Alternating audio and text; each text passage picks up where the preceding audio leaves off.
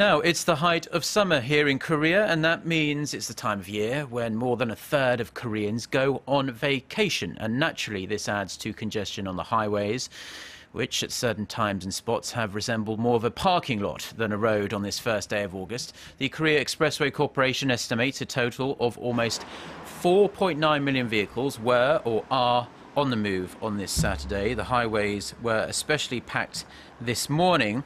There was a stretch of 110 kilometers of stop-and-go congestion earlier, heading towards Gangneung, one of the most popular travel spots on Korea's beautiful eastern coast. The traffic is expected to ease after 8 p.m, so in a couple of hours' time.